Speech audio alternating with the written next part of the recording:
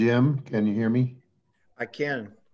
Two things. I want to announce, when you call the meeting to order, I want to announce that 4 CAC members who were appointed by their respective member governments, Scott, Richard, Ann Nichols, and Cindy, that I've received written confirmation. All 4 of those have been reappointed by their respective member governments. So they are all legal for this meeting. Okay. The second thing is I only have Jean as a possible non-attendance. So we may have 3 alternates who can't vote. So what about Ed? What about Ed Dills and her follow-up appointment? He was appointed. No, he had an appointment. I thought we got something from him that he had a follow-up to surgery or something. He's got to follow up with the doctor.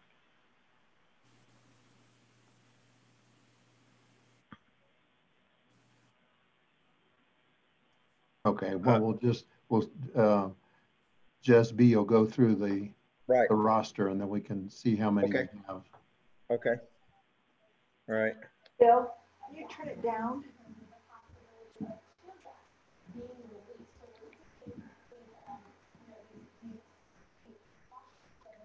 So we're at 12:59. So Closing in. Closing in. Closing in on that time. Let's see how do I do that. There we go.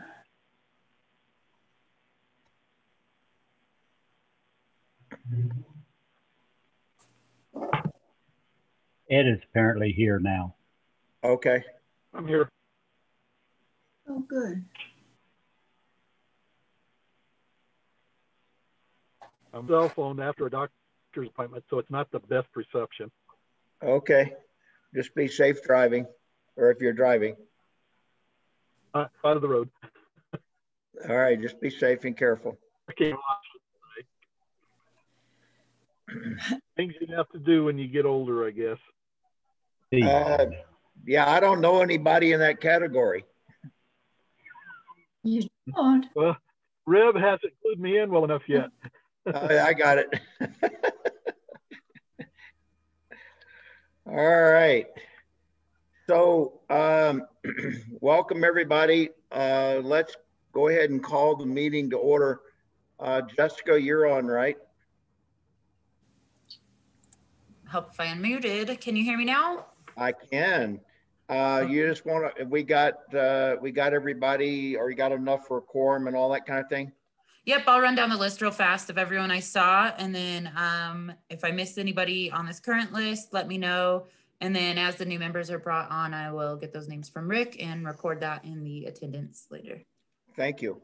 Sure. All right. So I see Scott, Karen, Joan, Ed, Reb, Ann Esch, Cindy, Steve Hart, Ann Nichols, Jim, Tom, Jim Moore, David, Carlos, Cheryl, Larry, Richard Robertson, Rick, Bev, staff of member governments and citizens. Was there anybody on the list that I missed?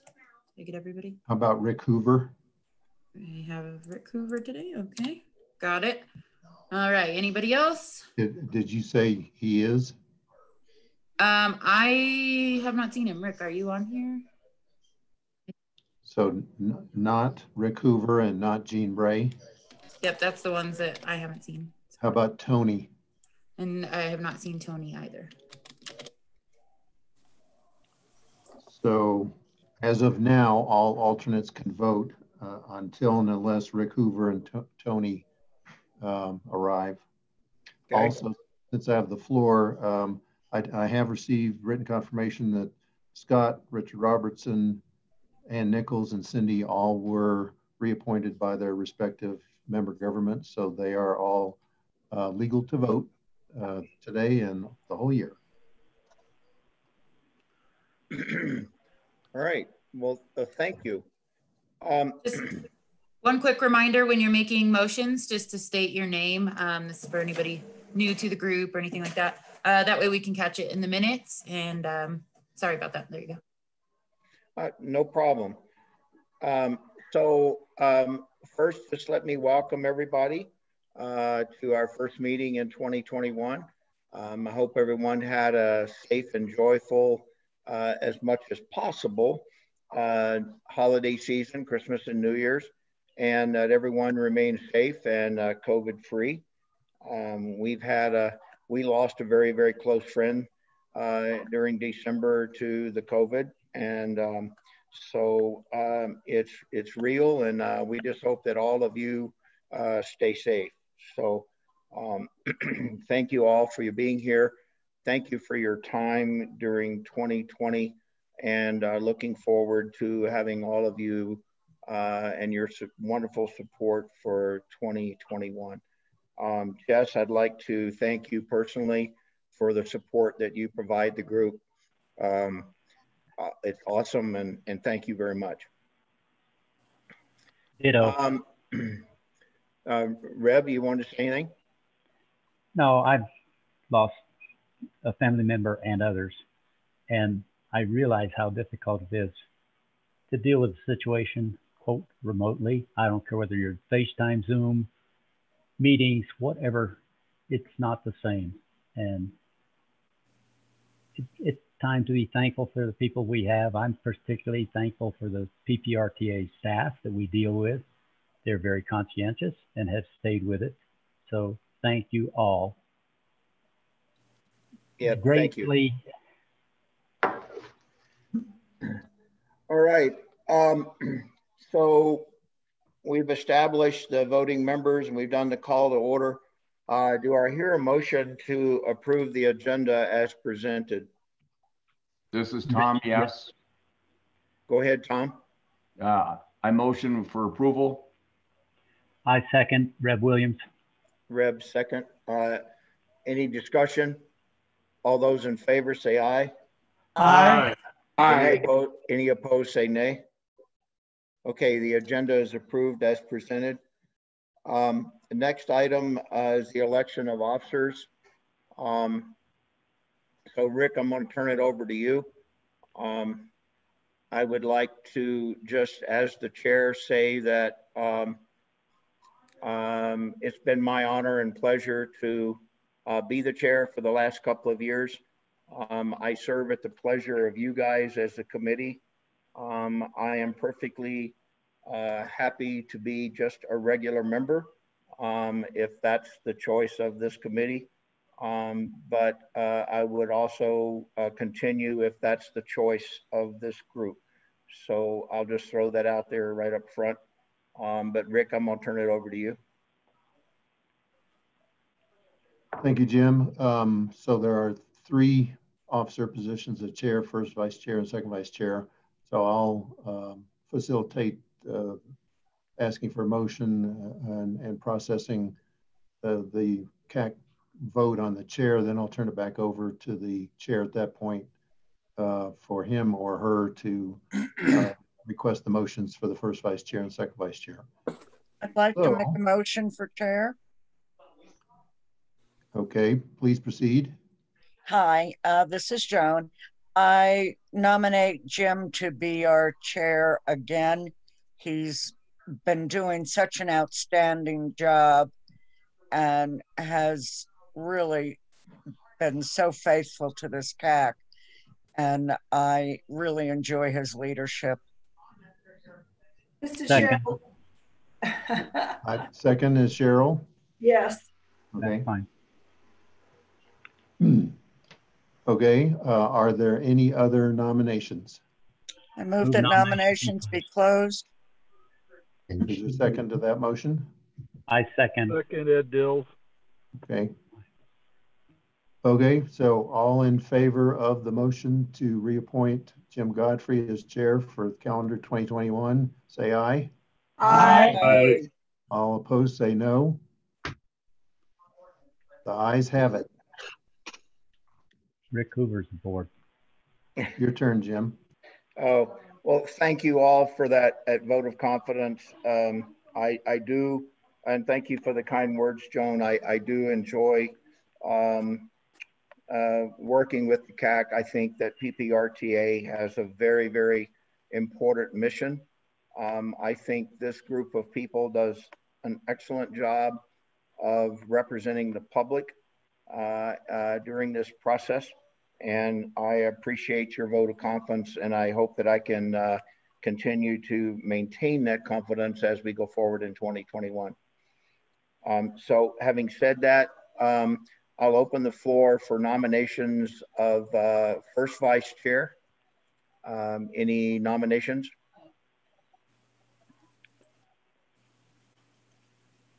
This is Tom. I nominate Reb. We have a nomination. Do I have a second for that nomination for Reb Williams to continue as first vice chair? This is Larry. I second that motion. So we have a nomination and a second. Reb, you have anything you want to say? No, it's just been a pleasure. I intend to continue my ability as long as possible to help the public and help them understand what's being done. Okay. I move that nominations be closed. Okay, so we have a nomination, a second on nominations to be closed. Second, Ed Dills. Okay. So all those in favor of Reb continuing as first vice chair, say aye. Aye. Any opposed, say nay. Hearing none, congratulations, Reb. Thank you for your service. Thank you. So I'll open the floor for nominations for second vice chair. This is Richard Robertson. I nominate Tom for second vice chair. And this is Larry. This, well, I'm not sure if I beat Reb or not, but I second the nomination for Tom also. Okay, we have a nomination and a second. Any other nominations? I move the nominations be closed. Second. We have a Reb, you second that? Yes. Okay, so Tom, you have anything you want to say? No, it's a pleasure working with this committee. I enjoy the passion that everybody's got on this whole endeavor, and I think we're doing the people's work here. Thank you. So we have a nomination for second vice chair, Tom Viersma. All those in favor say aye. Aye. Aye. Any opposed say nay. Okay, welcome guys. I enjoy working with both of you and look forward to 2021. So, Hey, Jim. Yes, ma'am. I just believe in that old adage. If it ain't broke, don't fix it. It's sometimes a really good adage to have. And I would, and thank you all for this non-controversial voting. And that we didn't have any theatrics around any of opposition to vote. So thank you very much. Well, we could always stir up some trouble if you'd like. There's plenty of time. There's plenty of time for that. We have the whole 2021. So I saw a slogan the other day about 2020. Be careful what you wish for. It's about to turn 21 and start drinking. Yes. Oh. I thought that may be appropriate given what's going on. So anyway. Does that mean I'm of age to start drinking? If you choose, yes. All right. So opportunity for public comment for items not on the agenda. Anyone have anything? If not, I do just very shortly. I read with interest in the paper this morning that some of the federal COVID money is going to CDOT, $150 million. And I noticed that once again, Dr. Cog in the Denver area is getting 30% of that money, while the rest of the state is, and we here in the Southeast are getting 17% of that money. I just find it amazing that our representative on the CDOT Transportation Board can't do a better job of representing us and getting some of the money that we need for some of the major infrastructure projects that we have in District 2. My personal opinion, but any money is better than no money, and the fact that we're getting $25.5 million in our district is a good thing. So just wanted to go on record is that it would be nice if Denver area got a little less, but. I think I second Jim's comments as well. It's getting a little old, but it is what it is. It is, you're correct. Reb? Wasn't there a statement that they are devoting a bunch of that COVID money to complete the I-25 gap, among others, money for the bridge at the top of the hill? And I guess they're supposed to be adding a way station on the north side of the hill. But I thought there was a lot of that CARES money was coming, or CARES federal money was coming to that project. I did not see that level of detail. Rick can maybe talk to that later when he gives us the I-25 gap update. So any other public comments for items not on the agenda? Okay, thank you. So approval of the minutes from the December 2nd meeting. Do I hear a motion to approve the minutes? This is Jones, so moved. Jim Moore, second. Who was the second? Jim Moore. Jim Moore. All right, thank you, Jim. Thank you, Joan. All those in favor say aye. Aye. Aye. Any opposed? Okay, thank you. The minutes are approved as published. Financial reports, Bev. Good afternoon, CAC and members of the member governments. As you can see, we had staffs of the member governments. We had another great month. And for October, on the first page, the first graph. All right, there you go. All right, so we had 11,200,000 as compared to our monthly budget of 8.8. So 2,338,000 above the monthly budget, or 26.4%.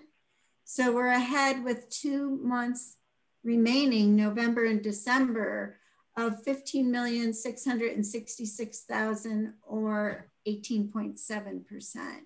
So I hope the last 2 months are good and we can finish out the year really far ahead, and then we'll be able to have a lot of carryover that goes to the transit maintenance and capital. Then on page 2, we were ahead of last October's actual by 1,487,000 or 15.3%. We're tracking the same with El Paso County. And so we're, it's just been great. And I don't have anything else to say about these numbers. Does anybody have any questions? Bev, I would just like to thank you for the tremendous support and the work that you do for the PPRTA and the close coordination and work that you do with the member governments and working and staying on top of this stuff. We've had a phenomenal year. It looks like from all indications, it can only go up as building permits and whatnot continue to expand and continue to go along. It just looks like the only thing that could improve is some retail sales and housing and lodging tax and other kinds of things. So it's just a great trend to have, and let's ride it as long as the wave is there. Thanks, Jim. And this has just been the best year we've ever had, of course. And considering that it's COVID, it's hard to believe that the sales and use taxes are up so much this year. I agree. I agree. Any other comments for or questions for Bev? Thank you, Bev. Okay. Okay, so item number 7, capital and maintenance contract, City of Colorado Springs. Who's going to do this, Mike? Yes, good afternoon, members of the CAC. Mike Chavez, City Engineering. I've got a few items to go over today.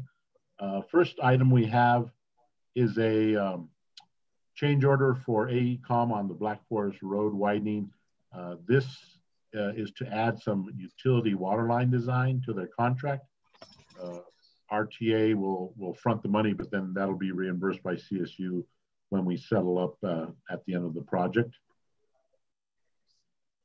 Next item we have is a change order for HDR on the Circle Bridge replacements. This is adding... Mike, is it the Fontanero or Circles? I'm sorry, it's the Circle Bridges. I'm sorry, it's a mistake. Wait. I'm sorry. You got too many things going on. Fontanero Bridge replacement. We are doing a task order for $199,000 to get them working on the final design. And then we will be coming back probably next month with the actual final design total contract. But we wanted to keep them working because they're making good progress and there's a lot of railroad coordination that we didn't want to lose traction on. So this change order is or it's a task order just to keep them working on starting the final design, and then we'll bring the full one next month. Hey, Mike, is the railroad paying anything towards this bridge replacement, or is this totally the city and RTA responsibility? Let me double check that. I think it's ours because of the original railroad agreement that we had with them, but I'll verify that. Shoot, whoever came up with that agreement, it's their damn bridge. Well, they were here first, and that's unfortunately most of the railroad crossings in the city, the railroad was here first. So when we came to go under or over them, they said, you'll have to maintain the bridge. And it's unfortunate, but just kind of the way it happened back in the turn of the century. Okay, anyway, thank you. I'll get a clarification on that. Thank you. Okay. Sorry. Mike, I have a question. You have asked for, and I'm going to round number it, $200,000, but you have $5.3 million budgeted from last year. We're now in 2021, I understand. So having 5.3 and you take 200,000 out, you've still got 5.1 million in the budget. Why have you, and you've got a total of about 12 million overall budgeted in 21. How far behind are we, or when is something going to happen physically? When is there going to be finished plans and you go out for bid or proposal, whatever? Well, this project, we're actually looking, we have it currently scheduled to go to construction in 2024 just because of money, cash flow. But we do want to get the design done, and then if there's an opportunity to move it forward, we will. But this is slated to be built toward the end of the program. Okay. Well, part of the reason for asking you, the $200,000, part of it, you had to put in a temporary support system. It's called shoring. It tends to move around. It's more unstable than a regular foundation. And a crash on that bridge would be catastrophic. Well, that shoring is pretty stout, and it's not going to go anywhere. But it's not the full solution. So when we worked with the railroad a few years back, this temporary shoring was put in place, but with the understanding that the city would replace the bridges in the future. Which we're confident that doing this in 23, 24 is still okay. We don't have any really safety concerns. Okay, can we go back one to the the widening of Woodman Road. Uh-huh.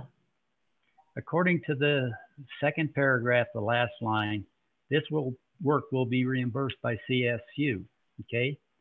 And basically we're, quote, loaning them $57,000. I thought they should be able to afford that. That's all. Well, the way we do these projects is that there's some things that we will end up paying for because we caused the replacement or the relocation. Sometimes they'll do upgrades, and we typically just kind of settle up at the end. Now, if we know of a big item, a lot of times CSU will budget and give us money up front. But in this case, they really didn't have any plans to do any water work until we brought the project up to be designed and built. So at this point, we're just fronting some of the money and then we'll get reimbursed and settle up at the end. So we drove the requirement, in other words. Well, in this case, this is an upgrade of a new water line. I think a new water line. So it's an upgrade, and according to the utility agreement, then they would pay for it. And that's why, like I said, even though we're just fronting it. Because of the increase in population growth off Cowpoke and all that area up there? Yeah, I'm not sure exactly if it's. Okay. But anyway, this is something that they're wanting to do. It's not driven by us, so they will reimburse us. Okay, thank you. Mr. Chair, this is Carlos. I had a question about the Fontanero Bridge. Go ahead, Carlos. Yeah, just for clarification, I was trying to go through my notes on this and I don't remember, I'll be honest here, but there's two bridges. There's the mainline bridge, which is a capital A project, and then there's the siding, which is a capital B project. I know that the design effort is being combined for those two bridges, using the capital A as well as the emergency bridge funds there. My question really had to do is for the construction, the intent though is to have that second bridge, the siding bridge, replaced during, have it accelerated or moved up so that it's actually complete as part of PPRTA 2. So I just wanted to get clarification on the sequencing here, and that this B item list is in a sense being, promoted or accelerated in some way as part of this bridge replacement for the main line. Yes. So per the agreement with the railroad, both bridges need to be replaced. We originally had put the A main line as an A and the siding as a B, but we have to design them together. And then part of the reason we're looking at building this later on in the program is we need to secure the construction funding. The capital project will pay for the A, the main line. And we're at this point looking at using emergency bridge to pay for the siding, but we need to get all the money together to do that project. So that's being advanced. It's being advanced. Effectively, we'll be if everything goes according to plan. I know it's cost efficient to do the designs together, and that's what we wanted to do to save the taxpayers money on this. It had to be done simultaneously, but it sounds as though the B item will be, if everything goes well, the B item will be complete. It will be done. It'll be one of those things that it's like other projects where we have, it's like, well, it's we're done. We've already completed the B item list item here because we've done it using another capital project. I don't want to go into the debate of whether that's the right way to go about it. I do understand it's a B item list and it has to be done. But I'd ask maybe Gail or maybe City Engineering if they can just in their quarterly reports just kind of note that on how this interacts with a B item list item, just in case there's questions from the public that says, hey, why are you pulling up a B item list when we're not done with the A? Just so that we have a good explanation on why that's the case and how we're actually being more efficient with the taxpayers' funds for this project. Yeah, and Carlos, this is Gail Sturdove, and if I could address that now, we actually do are going to have to be constructed at the same time. One of the things that happens and why not only is there efficiency for doing the two bridges at the same time, but when we do the work on the A-list project or the mainline bridge, we actually have to put trains on the siding bridge.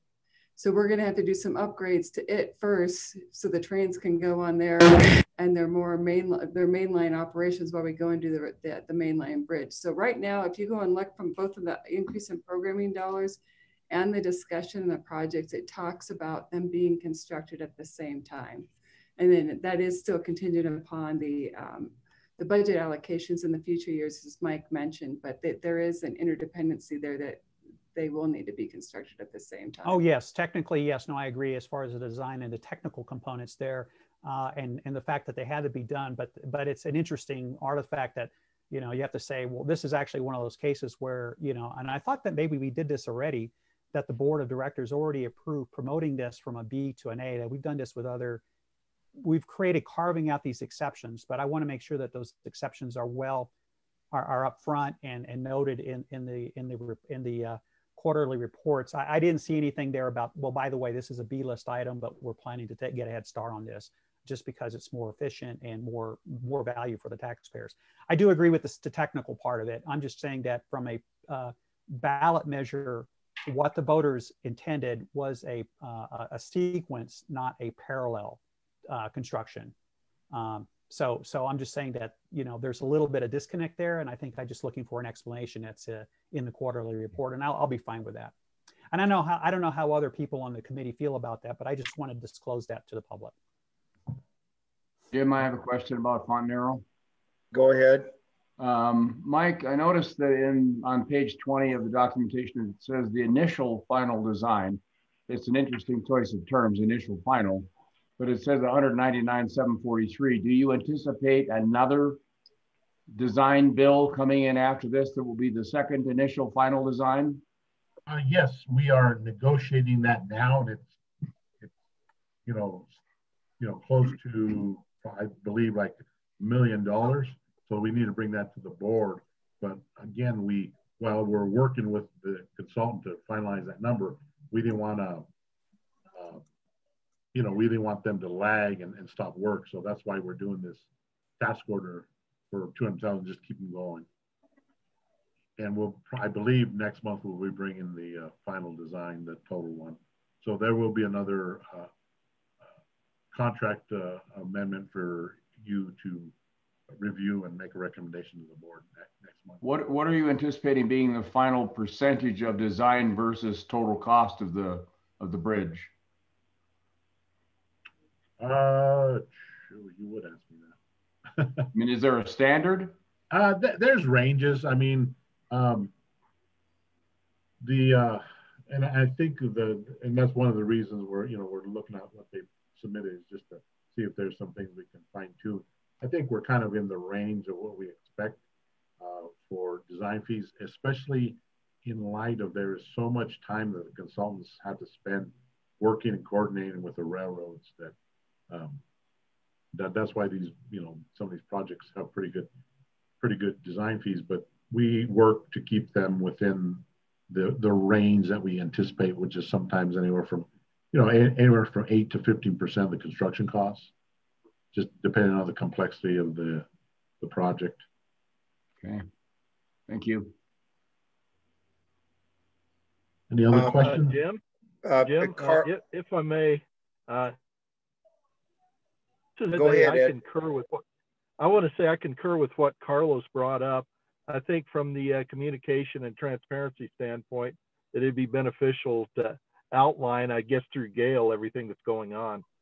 His comments I thought were very valid and in line.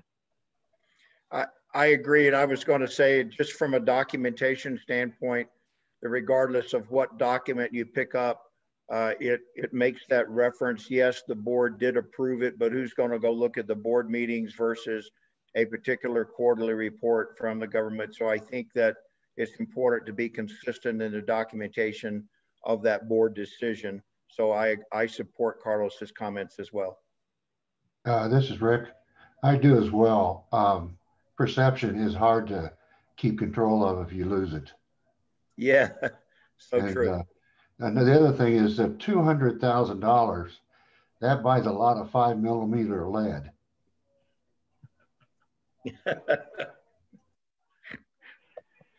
That sounds like experience. All right. Okay. All right, Mike, go ahead and continue with sir. Any more questions on Fontanero for Mike?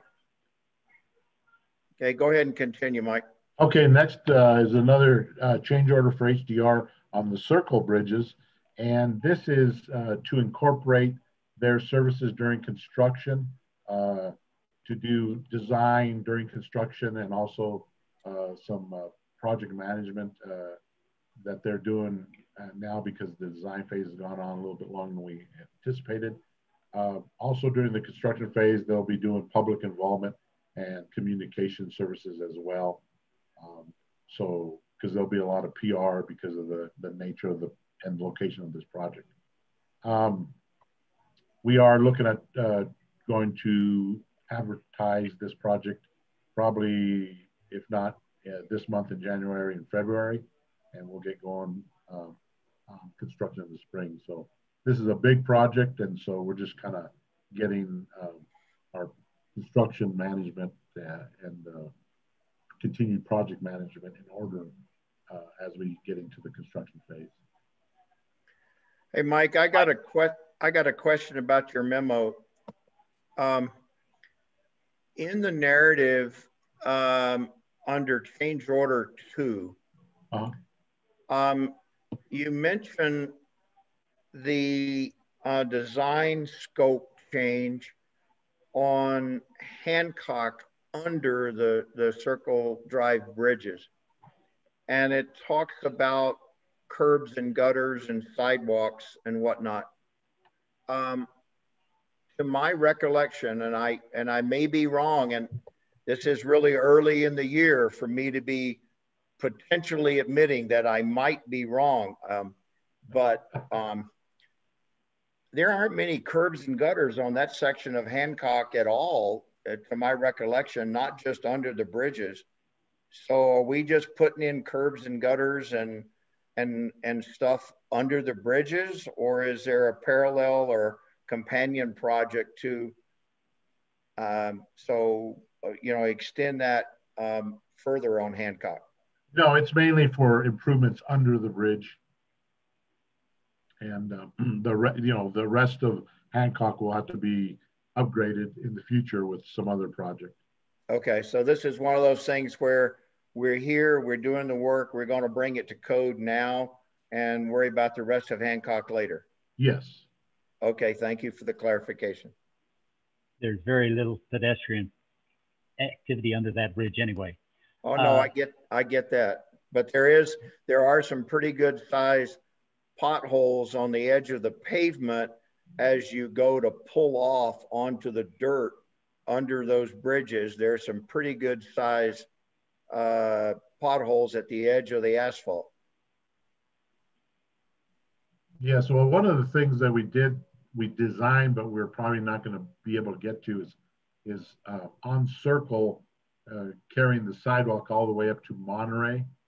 So the new bridges will have sidewalk, and then we'll have to connect it in the future. Or yeah, we've got the improvements designed, but we just don't think we can fund them at this time with this project. Okay, Reb, Mike, you had a question? Well, a couple of things. Mike, with regards to the continuing sidewalks on Circle, there actually is none on the existing bridges, either side. Does that include making some provision for a crosswalk when you exit northbound Circle onto Hancock? Or what about putting it on both sides? Are you planning to put it on both sides, the sidewalk? I think we were looking at just doing it on what would be the east side. Yes, that's what I'd call it. Yeah, to get them up there. But like I said, we probably won't be able to do that with this project, but we do have it designed and ready to go because that was one of the things that the community expressed a strong interest in getting that done. Even though Circle Bridge doesn't have much of a sidewalk, people do walk on it. And, right.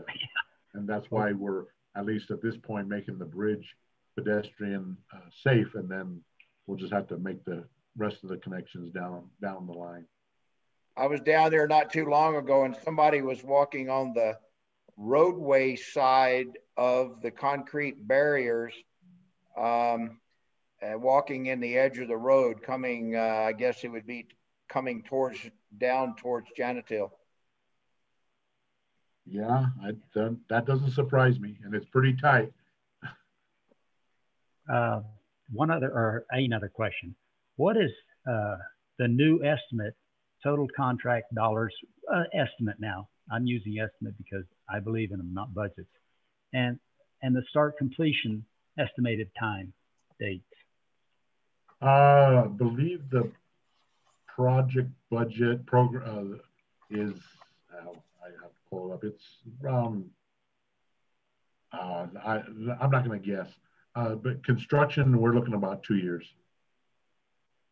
So we start this spring, so you're still looking the spring of 24 before you open. 23. 20, 21. Oh yeah, well, I can't count. Too much of that 21 becoming 21. Thank you, Mike. Okay. Any other questions for Mike on that project? Thank you. Okay. Next item is a partial RTA payment for our cartograph system. And that is it's basically an inventory GIS-based program where we input all our bridges, the bridge information, sidewalk, ped ramps.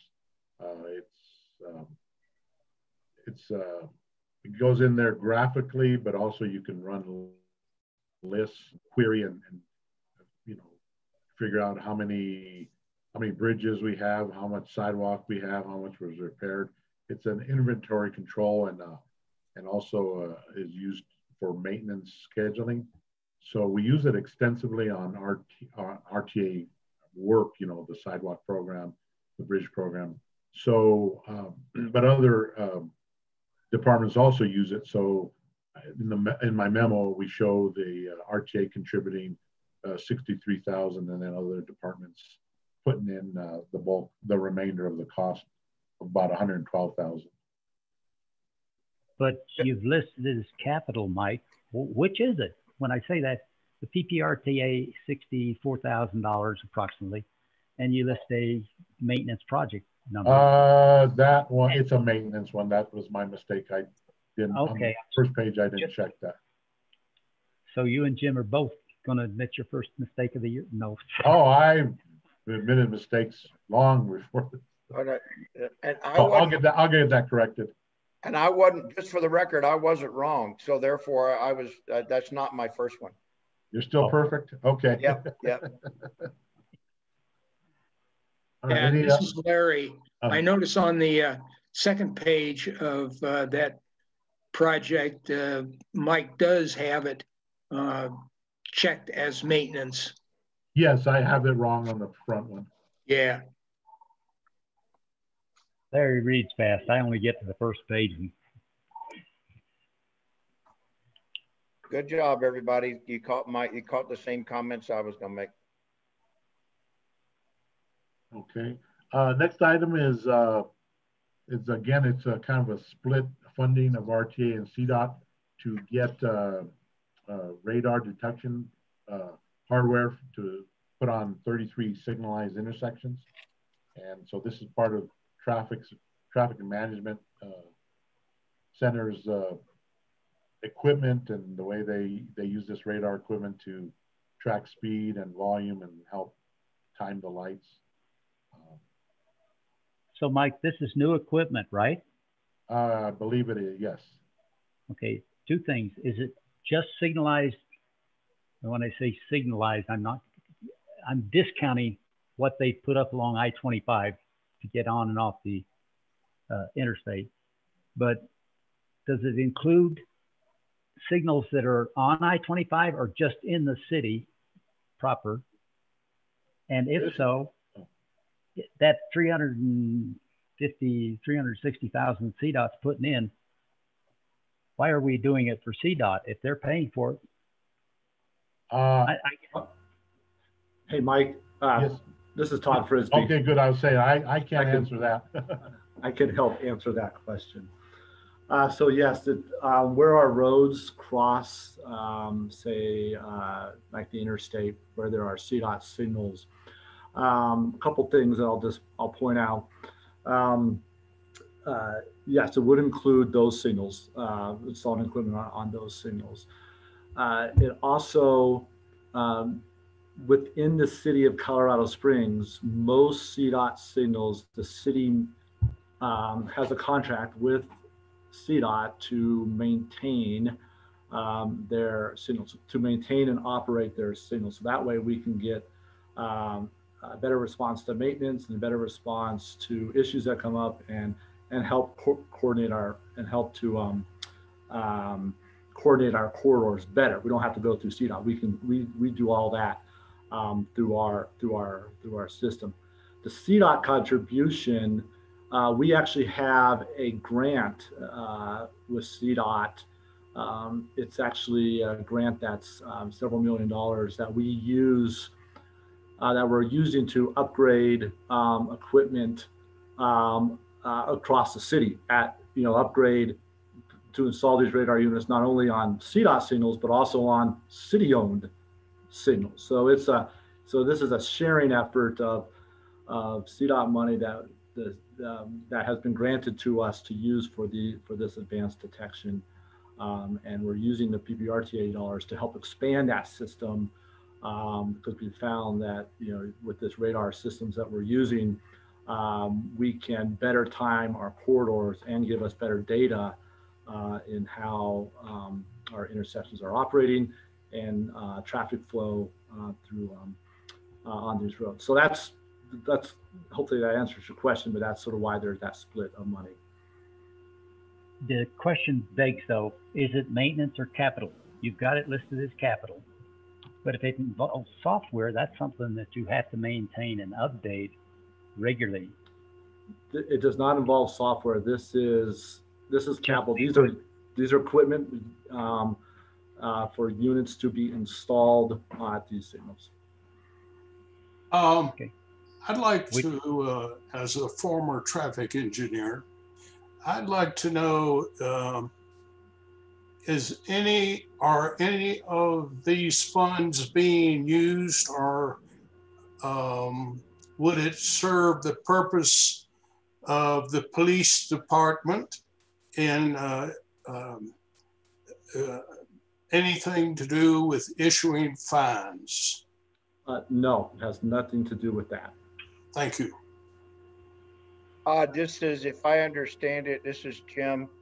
It is, would it be fair to say this is part of the intelligent traffic system, and you're just adding the ability to control traffic signals based on volume and that kind of thing? For example, when they shut down I-25, everybody goes to Nevada. You can now anticipate and control signals, intervals, and that kind of stuff a little better.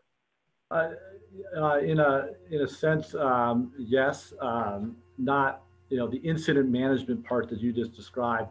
We use that. We use our cameras that we have in place to help. Use our cameras and our message boards to get messages out to, hey, there's a crash, go this route. Okay. Yeah. So these radar units allow us to give us better real-time data that we can use to better adjust our traffic signal operations to respond to traffic flows as they change over time. Okay. All right. Thank you. Sure. Todd, I have a question. Go ahead. You indicated that you had several $1 million in grants, or at least a sum of money in grants. Why is the grant not being used here and PPRTA is being used? Well, we are trying to expand, our grant. We're using the grant for other things as well for our traffic signal controllers. And so this allows us to provide these units on more corridors, more of our arterials than what we have allocated with the grant. Does that make sense? The grant used for purchasing similar equipment elsewhere? Yes, the grant has been used to purchase similar equipment on our corridors. But it's also being used to purchase other signal-related equipment and upgrades to our system. Okay. Mr. Godfrey, I did have a question for Mr. Frisbee. If there's Go ahead, Carlos. Yes, sir. Thank you, Todd, for that. Just as you know, with our Plans US, our comprehensive plan, there was some components there related to Colorado Springs being a smart city, using technology to help us be more efficient. Is this in any way related to any of the smart cities initiatives that is occurring within the city, or is this a separate program that unrelated? Yeah, it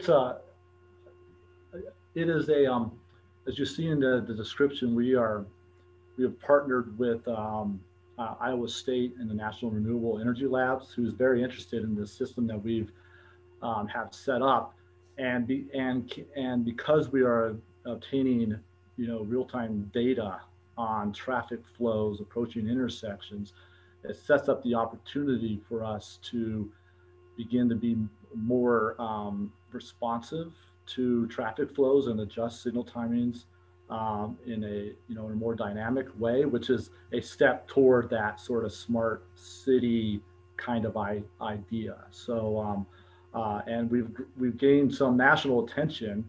Iowa State's a leader in this idea of sort of smart cities, connected vehicles. The National Renewable Energy Labs also interested from saving energy and more efficient traffic flows. And so we are working on partnerships with them.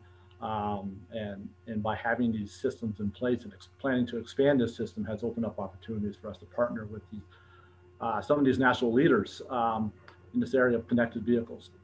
So this is, we're excited that we can continue on this program and expand this throughout our city.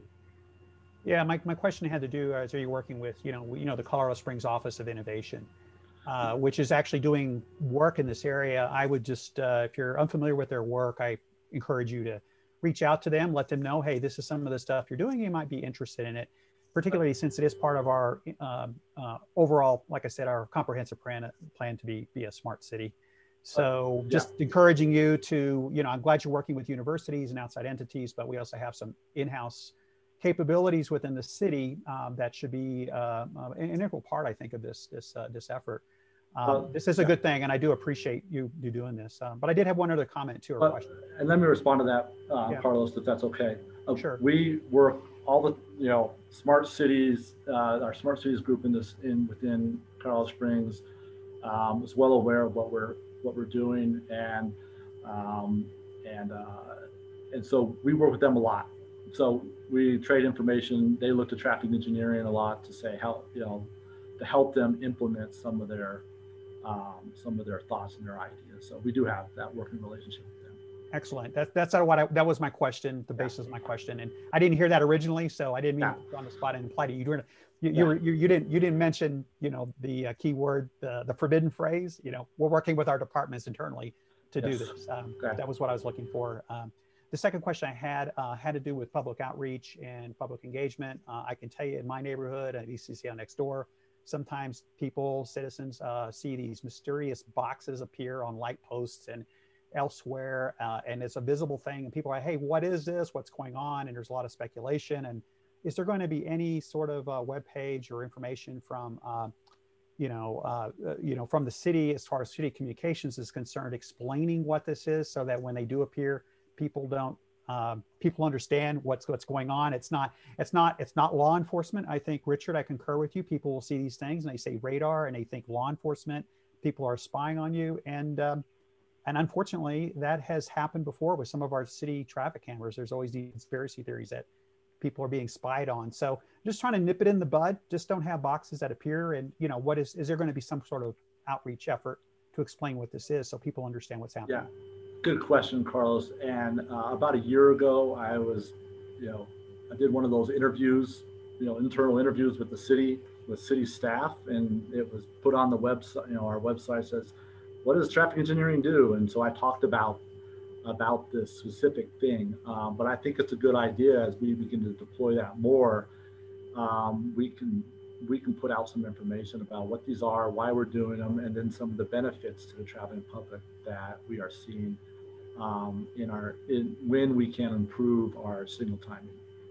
Oh, absolutely. Yeah, I'm just saying, but if you don't communicate, my point is, if you do not communicate, people have a tendency to fill in the gaps, and you don't want that to happen with a project like this that's actually pretty important to our traffic safety and operations. I'll note that, and I'll work with communications to get the word out. Appreciate that. Thank you very much. Any other comments on this particular project? Thank you all for your input. Mike, go ahead. Okay, the last item is just an information item. It's a change order to AECOM CM contract for the Sierra Madre Vermelho work that's continuing. They're working on another block. So this is just to pay for that work now and into the spring, but it's coming out of probably URA funds, not RTA. So, but it is a change order to this RTA contract. So it's on there for information. So what I would need is for you to consider items 1 through 5 for a recommendation. Can I ask a question about this item? Can I ask a question about this item? Go item ahead. 6. Yes. Go ahead, Red. Item 6 has to do with the Vermelho and Sawatch.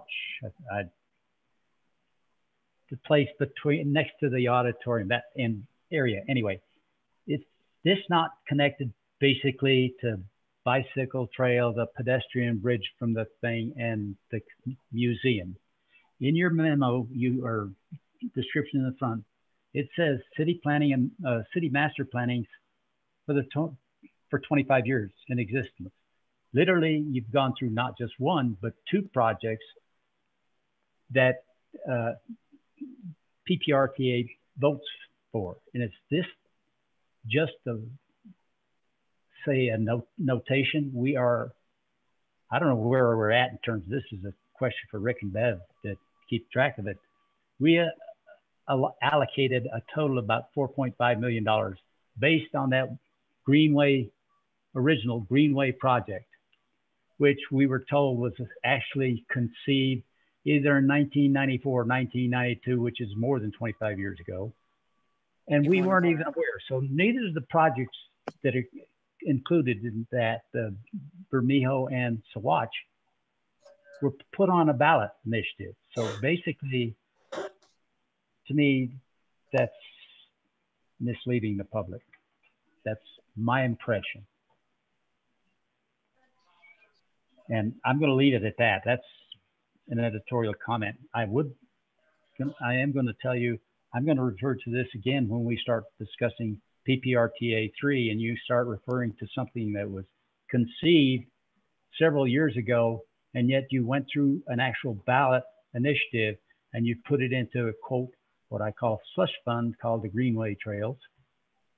And you end up with $4.5 million spent on something that is far in excess of that in terms of expense, but by good fortune or whatever, the urban renewal area and the special improvement districts are picking up a large portion of the tab.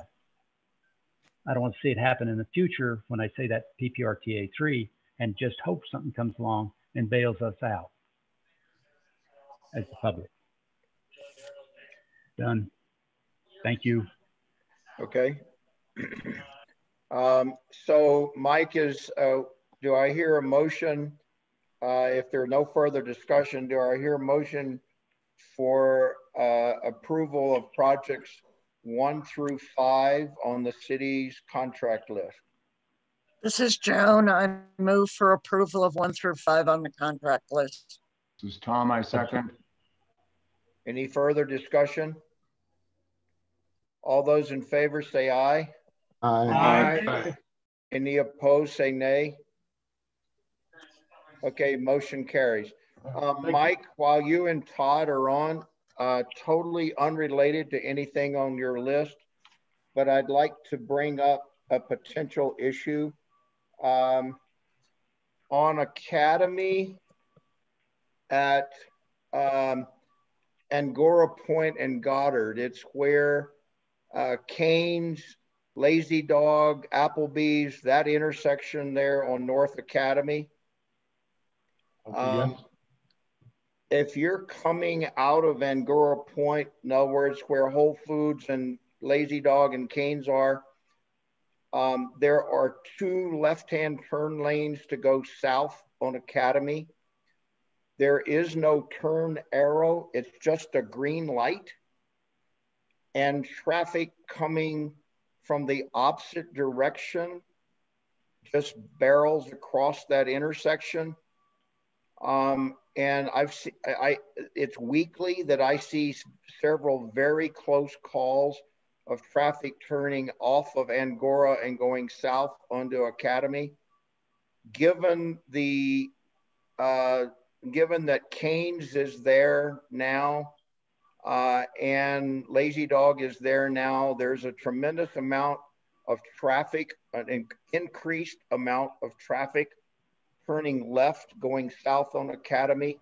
Is it possible to take a look at your accident rate and maybe think at the signals are there, it just needs to be put in a left-hand turn arrow or something? Is there possible to do a study or take a look at that before somebody gets killed there? Mr. Godfrey, this is Todd Frisbee again. Yeah, we can look at that.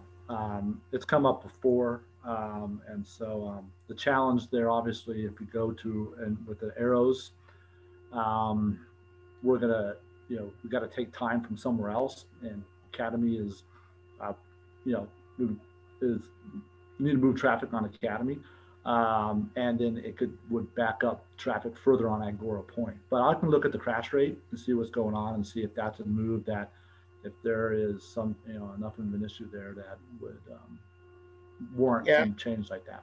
I get the need to keep traffic going on Academy, but when they do have an accident there, traffic is backed up for a long time. Yeah. So I get the sequencing, but there's been with the construction of those new businesses there and the redevelopment of that center where Canes is now, traffic backs out of the Canes parking lot out onto the turn lane on Academy. And there's during certain times of the day, there are some considerable traffic issues at that intersection. And as you know, traffic on Academy is not doing the speed limit. And so I just ask you to take a look at that. Jim, if I might, I'd like to second your point. And while it may or may not have any PPRTA money in it, it is a tremendous congestion and safety point. And I can just see a car barreling along, going straight and just banging the hell out of the side of a car, turning left, going south. Mr. Godfrey, I'd like to just follow up on your comments about that intersection, if I may, since it kind of was not on the agenda, but you brought it up. I also know, Mr. Prissy, if you're going to be looking at that intersection, also realize that that's a significant bike route. I take that bike on that across Academy on there. It connects with the Cragen Road bicycle route up into Falcon Estates. So anything you do there, keep in mind there are very, very, very few places up on the north end of town where bicyclists can cross Academy going east and west. This is one of them. So anything you do there will have some effects there. Please encourage you to talk to our bicycle planner on this area too, if you're going to take action of some sort. I've heard everything that was said. I will definitely take a look at that intersection. Thanks, Todd. So no problem. I'll take a look. And I'll get back to you on a decision. Thank you very much. Thank you. You're welcome. Okay, let's move on to item number 8A, member governments, other reports, transit services. Yeah, good afternoon. This is Craig Blewett, Director of Mountain Metro Transit and Transit Services Manager. And good afternoon, Mr. Chair and CAC members. Over the, or I should say that our monthly report is in your packet, and I'd be happy to answer any questions that you may have on that report. But I've asked both the PPRTA board and your chair, Jim, if we could use our time slot in your January meeting to present the results of our 2020 Transit Rider Survey, which I think you'll find very informative. Erin McCauley from our MMT team was the project manager for the survey and is here today to present the results. So with your okay, Jim, I'd like to hand this over to Erin. Yeah, thanks, Craig. I appreciate that. Yes. Hi, everybody. Can I just go ahead and share my screen? Please, go right ahead. Maybe? Okay, it looks like somebody needs to give me permission. Jessica can do that. She's the master. Nice.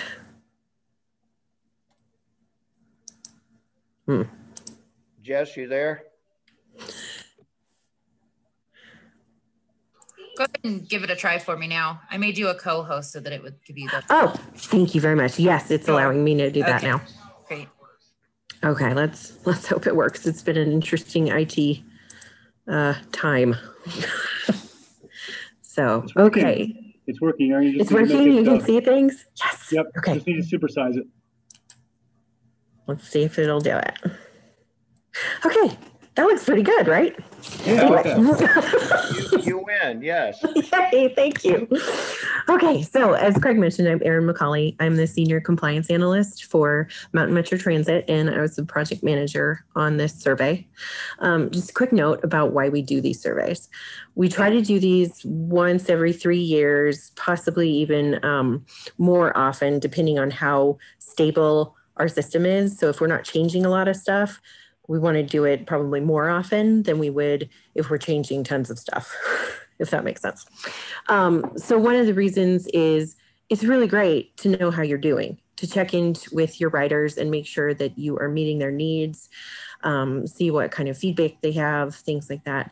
The other is to collect data that we use for purposes throughout the year and throughout basically the 3-year period that the survey is valid. One of these things are service changes. So things that, people bring up, we'd like to see XYZ on this route or something like that. We take all of that into account. We also use the demographic data that we collect to perform civil rights analyses to make sure that our processes or changes aren't unduly affecting people of vulnerable populations. So that's always in mind. So we'll go through this. The document is pretty heavy on fixed route, and there is a little bit of a section on Metro Mobility. Metro Mobility is our ADA complementary paratransit service.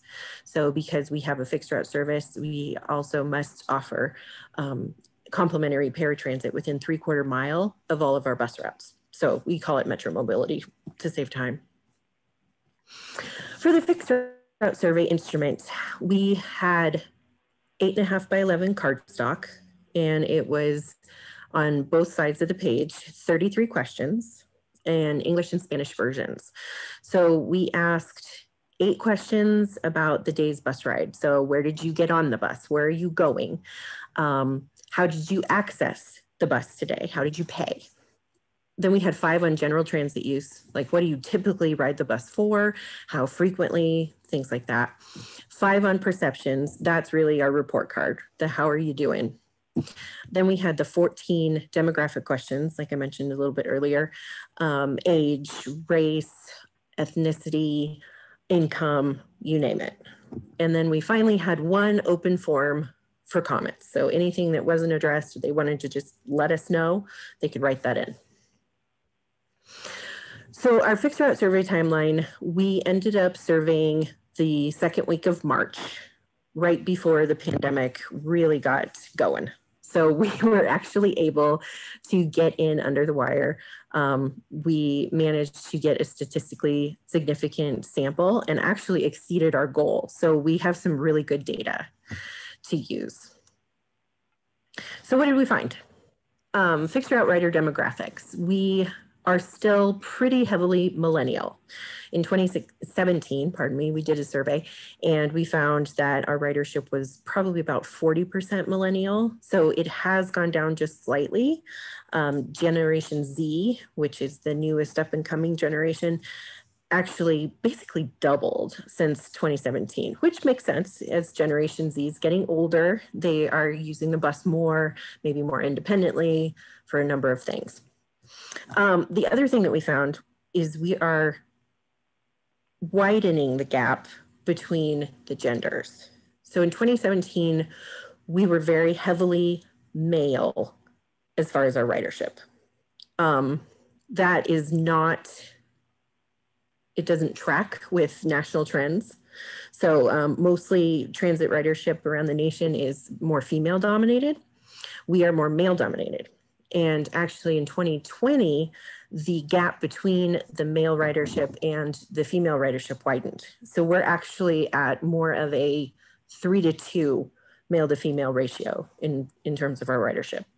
And our consultant, FHU, looked at that and said, you know what, it might actually be that you're losing female ridership. So that's something to look into. As far as employment, we're about the same as we were in 2017, about a little over 70% or a little under 70% of all of our riders are employed full-time or part-time. We have about 17% students. Unfortunately, we can't really compare the student question in this survey to the student question in the 2017 survey because we asked it just a little bit differently. But the student number has gone up if you do a little bit of digging in the data. And it does make sense because we have a number of partnerships with colleges around the city. So Colorado College, University of Colorado, Colorado Springs, and also Pikes Peak Community College, their students pay a semester fee and then they get to ride the bus for that semester an unlimited number of times. So employment by industry, our ridership still, like in 2017, is mostly employed in the leisure and hospitality industry. So fixed route rider demographics. One of the most staggering things that I see from this survey is the low income. 60% of our riders come from households earning less than $24,000 a year. If you add it all together, about 80%, 84%, I believe, are under 40,000. And if you look at it using the Health and Human Services poverty level guidance, we would be looking at about 74% of all of our riders live below the poverty level. So it just shows you what an amazing service the fixed route bus provides for a community. The vehicles above the graph, if you look at the one kind of in the middle, the able to drive, yes is purple, yellow is no. So you can see that most of our riders are able to drive. And then if you go up from there, driver's license, a little bit less, but they still have driver's licenses. And then you get into the ownership of the vehicle or the access to the vehicle questions. And that goes down pretty quickly. So it may be that income prohibits our riders from owning a vehicle, from having access to a vehicle. Maybe there's not one in the family, something like that. So they ride the bus.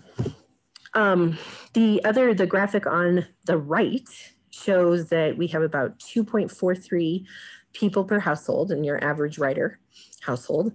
And it also shows that the larger the household size of our ridership, as far as people, the more likely it is to be low income. So food for thought, definitely. This is the rider types and behaviors. In 2017, we took what used to be just the choice rider and the dependent rider, and the Transit Center, which is a nonprofit, they kind of threw that on its head and realized that you don't really just have two types of riders. So they suggested something like this, the all-purpose rider. They went more commuter-based for the sole-purpose rider, but we kind of made it a little bit broader. And then you have the occasional rider. So most of our ridership are all-purpose riders. They use the bus for everything. Commuting to work, going shopping, medical, you name it. Sole-purpose riders usually use the bus frequently or regularly for one task, maybe a couple here and there. But commuting is the biggest one for the sole purpose riders. And actually we have had more commuters than we had in 2017, which is pretty interesting. Occasional riders, as the name would suggest, ride the bus occasionally, and they go to shopping, errands, appointments. A lot of occasional riders we see on Route 33, Route 36, the Manitou shuttle. So this graphic shows how our riders access transit or access their destination from transit. What's missing from the graph is walking. We know that almost 91% of our riders walk to and from the bus stop. So this graphic really focuses on the other modes. You can see that down in the bottom, Route 33, more likely people are to drive themselves and park and then hop on that Manitou shuttle. Not so much anywhere else. Sole purpose riders, maybe a couple places, but for the most part, that's our big kind of park and ride route, I would say. So fare payments are also pretty interesting to look at. Most of our riders use cash or a single ride ticket. And that's interesting because it does contribute to dwell time at the stops, waiting for people to put their money in, things like that. 31-day tickets are the next most used category. And if you look at the little call out graph to the left-hand side, silent generation and boomer generation individuals are more likely to use the 31-day ticket to ride. And that could be because they might have the means necessary to pay for the ticket up front. The regular ticket is $63. Or it could also be that the generations are hitting the age where discounts are offered. So instead of the $63 ticket, when you hit 60 years old, you're now eligible for a $31 ticket. The other thing that was interesting that FHU found was minorities and millennials are more likely to pay with cash and single ride payments than other subgroups. So that we will take into account when we think about any sort of changes to our fare structure. So mobile ticketing, we are, as far as that smart city we talked about earlier, Todd and was alluding to that, but mobile ticketing is one of our initiatives this year. So we asked, one, do you have a smartphone? 70% of our riders have a smartphone. 75% of riders access information related to our service with that smartphone. So maybe they're borrowing somebody else's smartphone, at least 5% of them are. We also asked, do you have a data plan? Because if you have a smartphone and no data plan, like how does that work? Do you rely on Wi-Fi? We found that about 37% of riders who had a smartphone also had a data plan. But the interesting thing is that it didn't have any sort of bearing on how likely that rider would be to use mobile ticketing, the data plan. So people with smartphones, data plans, okay. No data plans, okay. It was about the same. What we did find was a correlation between the age of the rider and the likelihood of using mobile ticketing. So they found that the younger the rider, the more likely he or she would be to use a mobile ticketing application. And FHU identified this as one of the areas we could kind of help along with doing a mobile ticketing app, having our ridership easily be able to pay for their fare and being able to continue on and ride for life because it's so easy to do. We also asked, as far as our report card, what's our strengths, what our challenges are, things like that. So basically the question was constructed with a number of different items, which are all in the right-hand side, the A's through the B's.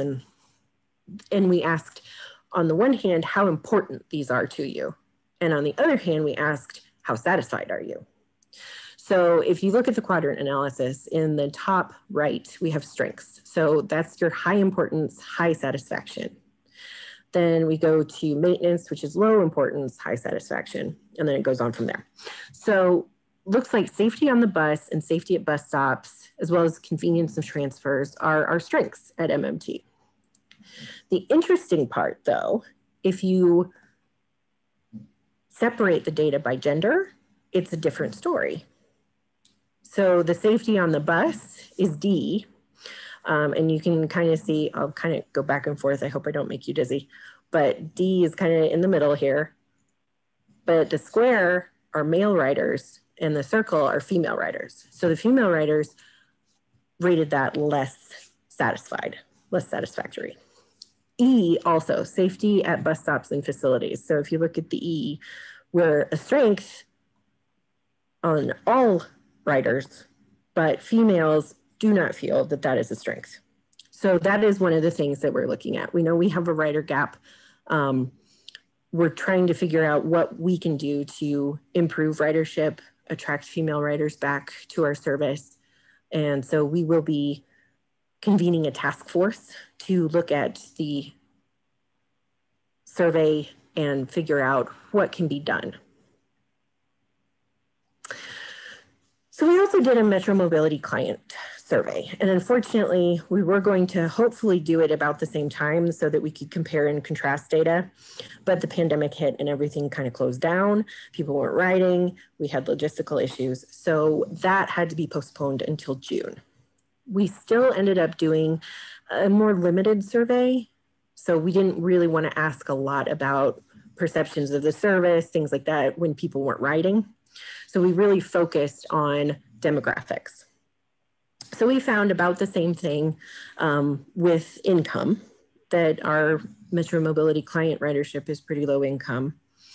As far as employment, less likely to be employed full or part-time than our fixed route clientele. Then we also looked at just a couple of other things. How do you make your reservations? For the most part, it's made on the telephone. Not so much on our web system, which is kind of interesting to me, because if you look at the bar graph, it shows how people pay their fare. And a lot of them pay using an online prepaid account. So I guess my question is, well, if you're online anyway, then why aren't you using that? But it's just interesting avenues to explore.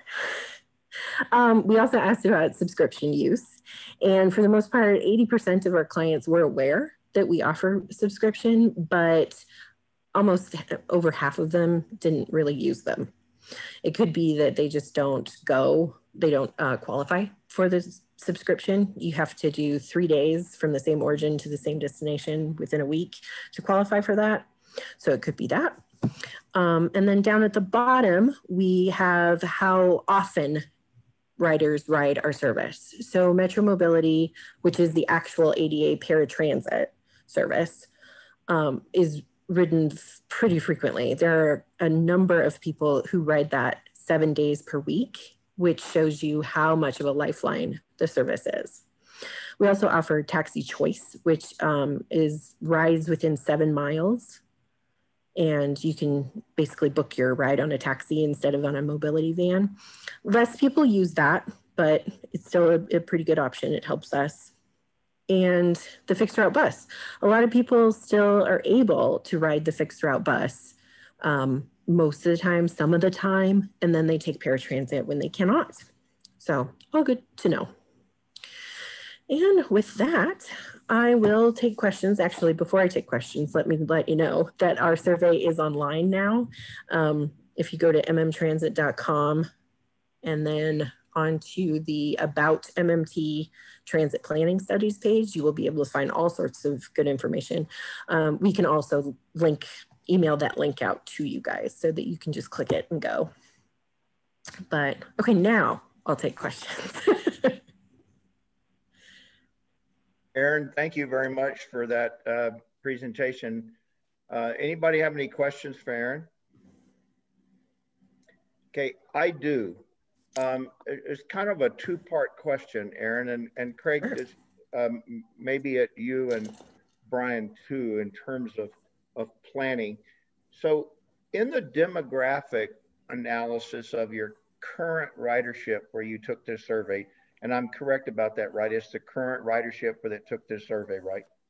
Yes, it was anybody on the bus in March of 2020.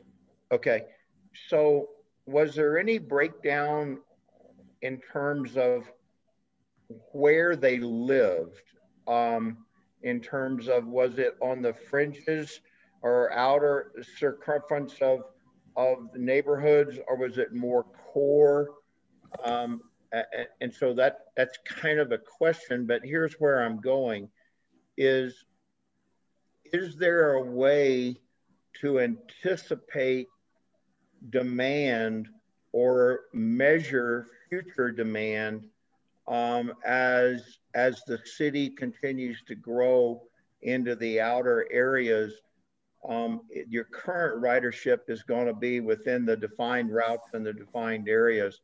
But is there a way to, or any plan to maybe do a broader survey that would allow you to gauge the demand from some of the areas that aren't currently being served? Do you want me to start on that one, Aaron, and you can go? Yes, please.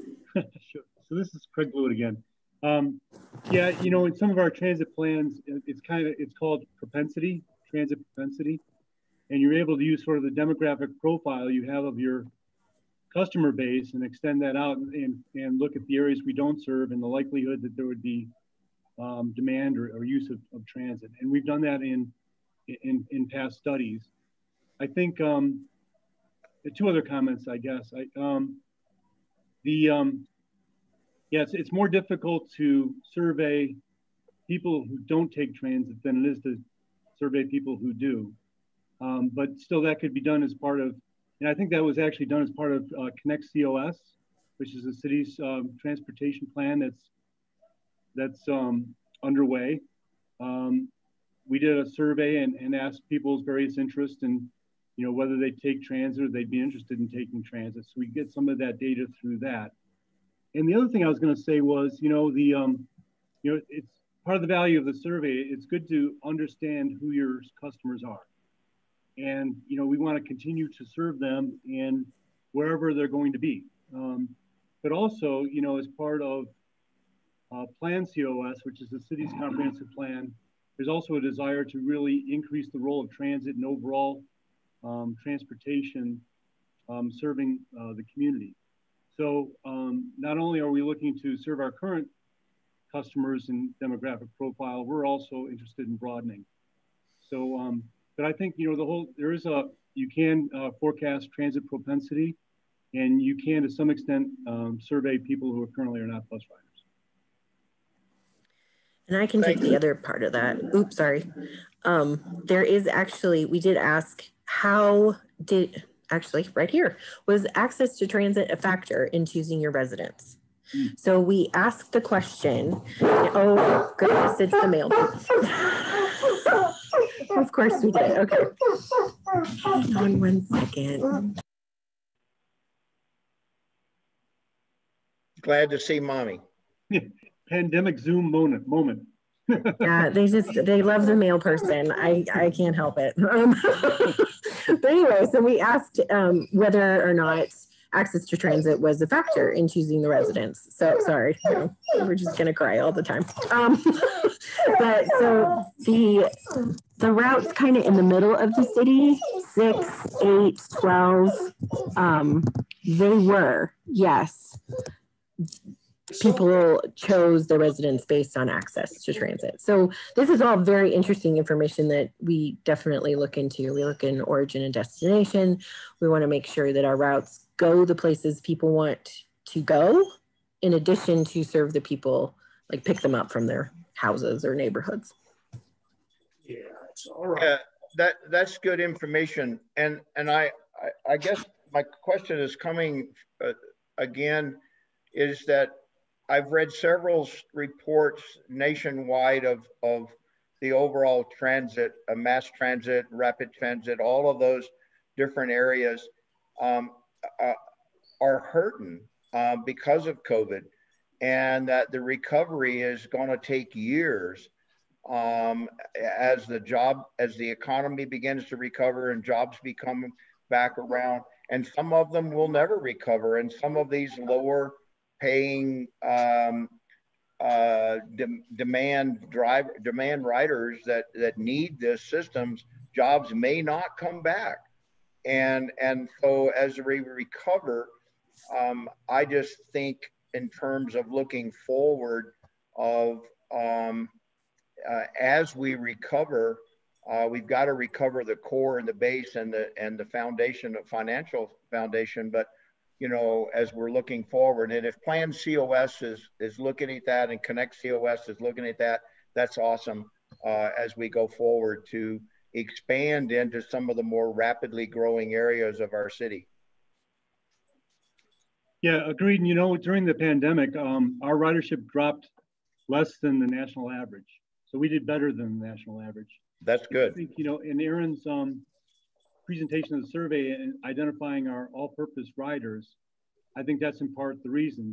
Our riders depend on transit for everything. So even if the job moves, they still use transit for other purposes. And that may be some of the reason we've been insulated to some degree from the national trend. But good point. And you know, a question that came up yesterday when we presented this to the city's CTAP committee was, you know, once the recovery, once the pandemic goes away, you know, do we have a recovery plan? And our answer is yes, we're working on one. So there's a lot of discussion on that at the national level as well. And it's good to see the younger ridership too. That's encouraging. Yes. Thank you. You bet. If I could just do one more quick comment, and Erin did a great job of this in her presentation, but you know, the value of a survey with the information is, you know, how you're going to use it. And we're using it in a number of ways. As Erin pointed out, you know, women's safety and perception of safety is something we're going to be looking at very closely. It's also helpful to us in looking at, as we go to mobile ticketing, which is buying your bus pass on a phone. You know, who has phones? Do they have data plans? And so we can structure that the right way. We know that a lot of our riders like to use cash. So we're gonna, no matter what we do, we need to continue the cash option. And you know, just really knowing your strengths and weaknesses and challenges are good to have. So we're gonna be using this information to do even better. Great. Any questions for Craig, Aaron, and on the transit report? Thank you. Thank you both again. Great report, good information. Thank you. Thank you. All right. Item 8B, maintenance of effort reports. Rick, you want to cover that? Yes, this is just a high profile reminder to everybody that these reports are going to be due at the February cycle of meetings. And I sent an email 2 or 3 weeks ago to all the member government staffs to remind them. So just info. Okay, thank you. Item 8C, Colorado Springs monthly change order and property acquisition report. It's an information only item. Anybody have any questions about the report in your packet? Okay, hearing none. Item 9A, report of recent board actions. Information only, nothing controversial came out of the last board that I can recall. Rick? Nothing controversial, but just confirming in item number 13 that Rick Hoover was reappointed by the board, Oh yeah, thank you. Ted Dills and Carlos. So there's one at-large alternate vacancy right now, and that's been advertised. So we're beginning that process. Yes, thank you. Thanks for covering me on that. I thought I was almost wrong once, but item 9B, the annual report of CAC activities. This is a report out on our group, our CAC activities for the year. I've been through this a couple of times, had some inputs from some of the co-chairs, but I just wanted to make sure this is what Rick and myself put together, reporting out on the CAC activities. If anyone sees any blaring errors or issues, please bring it to my attention. Other than that, this is what will go to the board on our behalf as a CAC. We have Tom Viersba's half a dozen comments that we can put up on the screen if you'd like. Yes, please. Yeah, Tom did a good job of wordsmithing my document. Just teasing, just teasing. I'd like to see it up because his comment on, I don't know, 9B, yeah, 9B, page 42. I read it and I do agree with him. I thought it was a little wordy, and when I say that, it was misleading to me. It's just like 3 words. So if he's got it, I've got a copy. Can you put that up?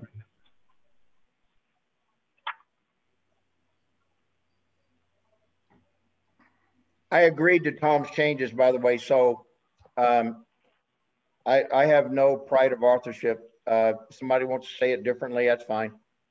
No, so, I had a trouble. I read through all of his comments, so to speak. Nothing other than I really agreed with the one on page 42. And I think it starts, yeah, it's the first sentence, I think. There is a lot yet to be completed, and 2021 will be another busy year for the member governments and the CAC. And I thought it should be separated. The CAC will be, in other words, it starts the sentence, the CAC will be working diligently to fulfill our role. Fine, if you agree with Tom, that's what we did, so. Well, since we're having technical difficulties to show that, if the chair is accepting all the second vice chair's changes, then we will incorporate that and forward that onto the board. Yeah, Jim and Rick, this is Larry. Are those changes incorporated in this document that was part of the package, or do they still have to be incorporated in this package? They are not in what was in the agenda packet. Once you make those changes, can you send out a updated Sure. copy of the report to the members? Sure. Yes, that's fine. Thank you. Thank you.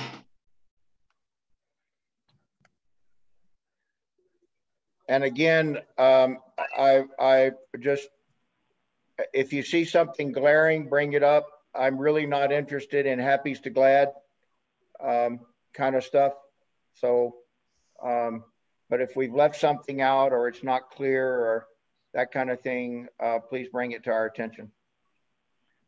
But we do Jim, need I would like to make a motion in a second. Okay. I would like to make a motion.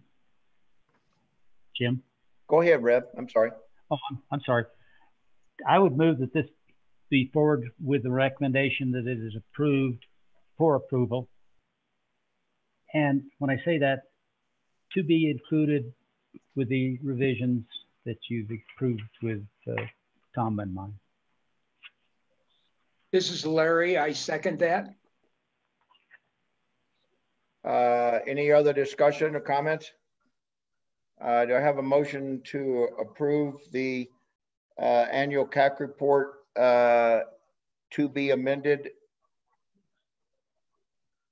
Yes, I made that motion, I thought. I mean, I'm sorry. All those in favor of approving the letter as amended, to say aye. Aye. Aye. Aye. Any opposed? Say nay. Okay, thank you very much for your support. Rick, you want to do 9C, an update on CDOT? Yes, it's pretty self-explanatory in my memo. I have not heard of any additional funding to answer the question from, I think it was Reb earlier in the meeting. I have not heard of any additional funding for the gap at this point. That doesn't mean it hasn't happened. It's just I haven't heard of it. I think the additional money that I've seen is emails from Andy Gunning, PPACG, because PPACG's position is that the ppr regional project is the new overpass to be constructed on Powers at Research. So I think PPACG board's position is that any new money coming to the region should go to that project, which is has a price tag of $44 million. I've driven the gap 2 days in the last week to and from Castle Rock, and I got to tell you, it's a drastic improvement in some areas where they've made progress. People still drive way too fast, 70 or 75 and a 55. And when there's an accident, it's a doozy. And we passed a couple of those. Fortunately, they were in the opposite direction that I was going. But it's a shame to have a nice wide road that one lane's going to be a toll road. But anyway. So yeah, we're about at the halfway mark. It was a 4-year project, started in September of 18. Should be done in November of 22. So we've just tripped over the midway mark on the calendar. Just information. Any questions for Rick on that? Okay. We'll move on to item 9D, staff fuel report. This is Rick's drive around looking at things. Any questions for Rick on this report? Just information. It's my quarterly drive around to confirm what the 5-member governments have claimed they've constructed during the quarter. Any questions for Rick on that? Okay, hearing none. Do I have any agenda topics for next month's meeting? Any burning issues for anybody? All right, hearing none. Any communications by any of the members of the CAC? Any other members that are in attendance to the meeting have anything they want to share with the crowd? I'd just like to say thank you to all of the members, staffs, and the participants in this process. The engineers, the planners, the analysts, everybody. Without your hard work, we wouldn't be able to do the work that we do and make the recommendations that we make to the board. And so I'd just like to thank all of you for your contribution to this process, and happy 2021 to everyone. Hear, hear. If there's nothing else from anyone, welcome to 2021, and we'll adjourn the meeting. Thank you. Thank you for your time. Thank you. Everyone have a good year. Good month. Everybody stay healthy. Jim and Rick. All righty. Thanks, Jim and Rick, for everything that you do to You're welcome. Thank you.